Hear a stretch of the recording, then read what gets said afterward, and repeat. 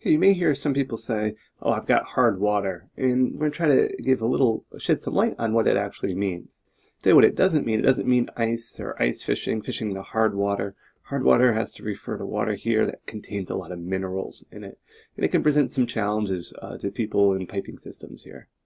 So hard water is water that contains elevated levels of calcium and magnesium, typically above 150 milligrams of calcium carbonate per liter. That kind of limestone deposits can be located in soil. And what hard water forms when water passes through these limestone deposits, those would typically be in the soil. Kind of the unscientific way to test for hard water, we identified water that will not allow soap to form bubbles when mixed or added.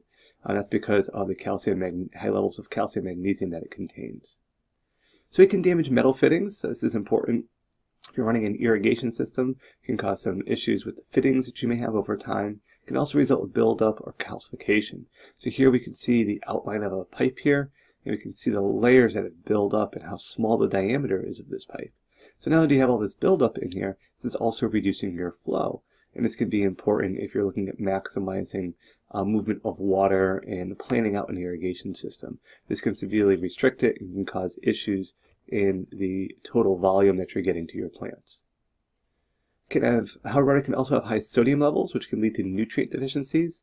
Chlorine is needed by the plants, but only in small quantities. Think of it like a small pinch of salt.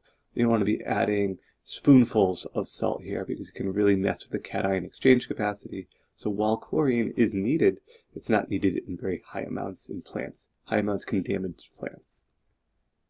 Lastly, watch for high levels of chlorine and or chloridamide, since this can kill beneficial microbes that you may be trying to add or trying to propagate.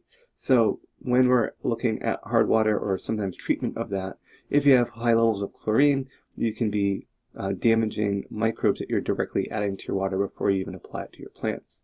Especially if you're considering using organic compost teas or other microbe additions, it might keep a plate nice and sterile, but if you're adding with the intention of adding these microbes, you add it to water that contains high level of chlorine or these other sterilants, you can be basically killing the good microbes that you're trying to add.